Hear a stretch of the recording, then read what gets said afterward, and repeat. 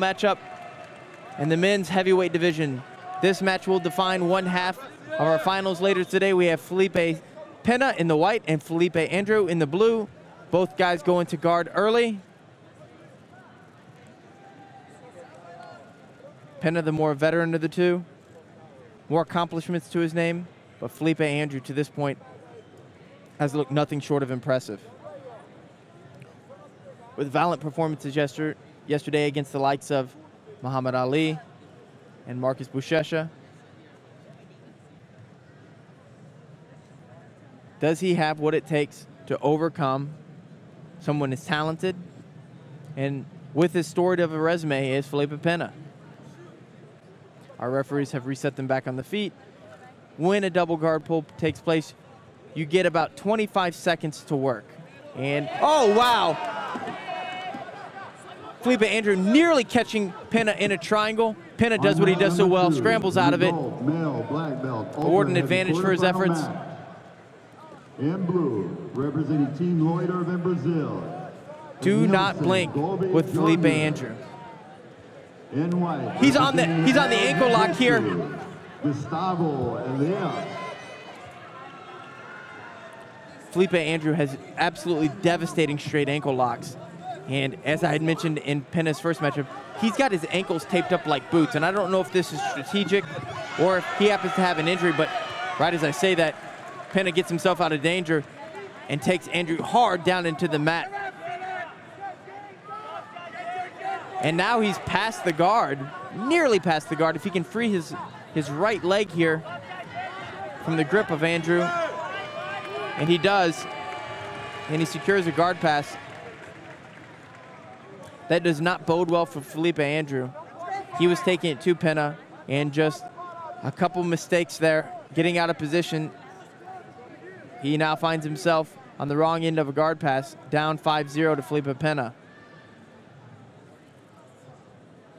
This is sort of what happened with this match with Buchecha yesterday, and obviously with Buchecha everything's a little bit of a different animal, but he was really taking it to Buchecha and then made a couple mistakes, and then the wheels really fell off the bus, and that's sort of what's happening here. He's not mounted yet. He's kind of in a quarter mount at this point, but Pena now with double unders here, and he's going to be able to, he's basically out, and now he's mounted. And now he's got a pretty massive deficit built.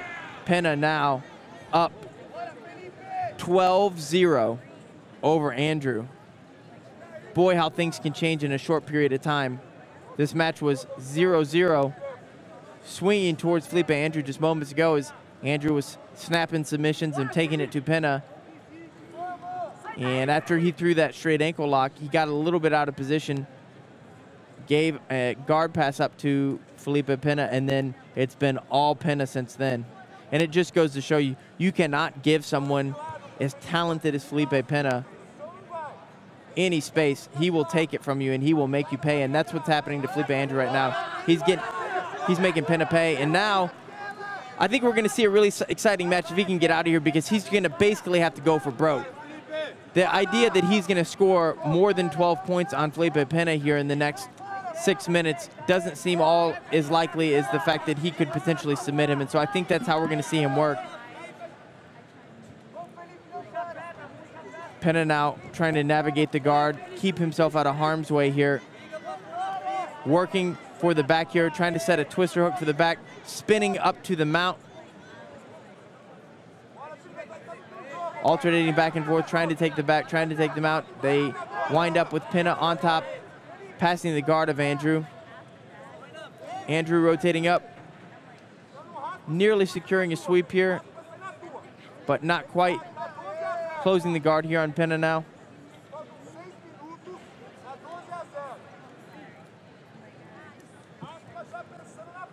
And don't let this 12-0 score fool you. Felipe Andrew is an extremely talented guy, as we saw yesterday in the open weight division. Now, what we're seeing here with this point deficit, especially against someone like Felipe Pena, we might be seeing sort of his greenness at black belt. And what I mean by that is he's still new. He has not had a lot of these big moments yet. This is his first year at black belt. The black belt learning curve is steep. As we've seen with Nicholas Marigali, sometimes talent can triumph over all. But it can be really hard to navigate these veteran waters consistently. That can look like a tournament performance, or it can look like performances match to match. There's no doubt about it. The talent is here with Felipe Andrew. But there is a learning curve here at black belt, and learning to navigate that may be the key for him taking that next step. And listen, he's not out of this match yet. He's still got a deficit. He's down 12-2 now. He just scored 2 on the sweep.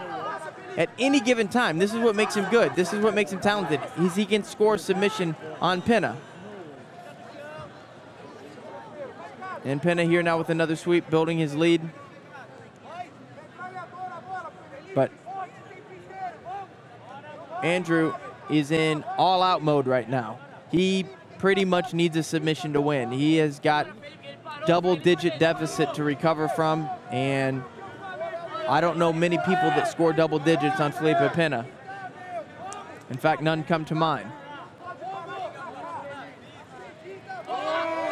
Felipe Andrew shooting those triangles well, but Pena keeping his head low, which is keeping him out of harm's way.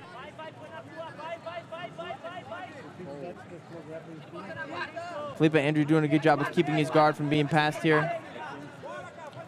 Props to Felipe Pena. He is definitely not shutting it down right now. He is still going for it. He's fighting this match as if it's 2-2, not 14-2.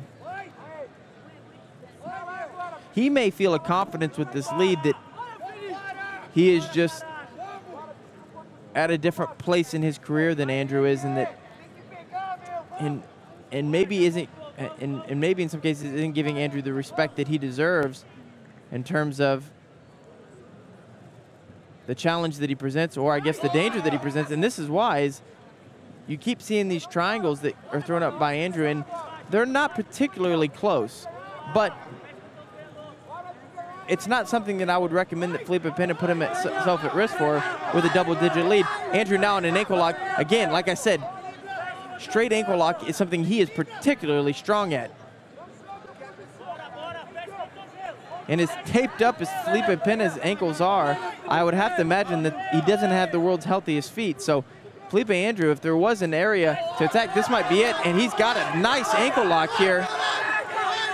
He's got it. He's got it tight. You can see a grimace on the face of Pena as he relieves some of that pressure here and pulls the leg of Andrew over to the other side.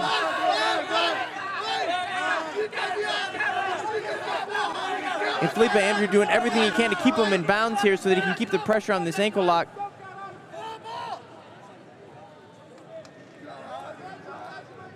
Never able to keep the pressure quite long enough, but here's the thing. You could tell by Pena's face that he was in trouble there for a couple moments. Pena now on a calf slicer here on the back.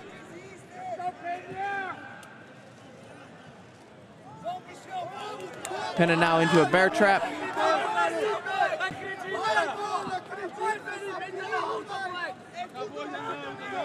Both these guys have set a pretty furious pace for this match. And we've got still a little under 2 minutes left to go.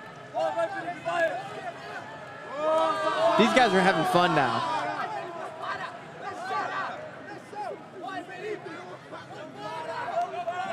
This one's just fun to watch, guys. Oh! Felipe Andrew nearly on a knee bar here. Pena shaking his head saying, no, no, it's not close. It is close. It's close. It's close. He's got pressure on that knee.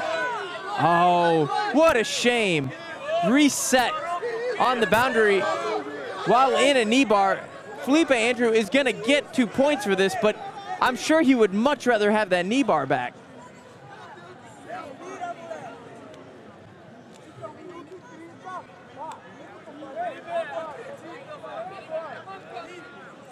And I can see our referees here having a little conversation, making sure that they do want to award 2. I'm sure that they want to, I think they were double checking with each other to make sure that they didn't want to disqualify Pena here. Pena was working his way out of bounds somewhat intentionally there, but it wasn't really at the time when he got caught in the knee bar. It was more whenever he was navigating kind of the ankle lock. Oh, just an advantage. What a shame.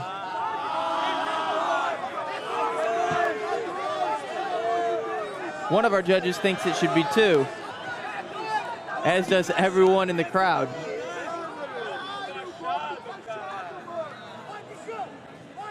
Nevertheless, we're getting our money's worth out of this match. Although 14-4, both guys are fighting like it's dead even. Felipe Andrew now with the takedown here. He's going to make the score 14-6, but Felipe Pena still with a pretty strong lead here. It's going to take even more than a guard pass here to even get close. And so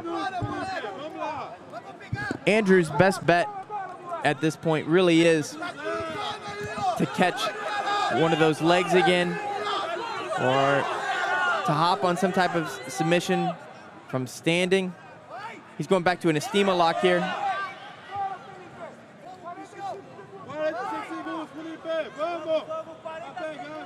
If it wasn't for that early mistake by Andrew, where off of the ankle lock he surrendered 12 points to Pena, we may be seeing a totally different match here. Andrew has completely turned the tides here. No matter what happens in this match, I think we can all agree that we're gonna tune into Felipe Andrew matches now and into the future. This guy is exciting to watch. We haven't seen the last of Felipe Andrew. He's not gonna go on and advance to the men's heavyweight finals, not this year. But I would be surprised if we don't see him in the finals at some point. This guy's destined for greatness. This is his first year at black belt. There's plenty of lessons to learn from these performances at this year's World Championship. Number 1, advancing to the final, representing he's going to face off against either Patrick Gaujo or Keenan Cornelius.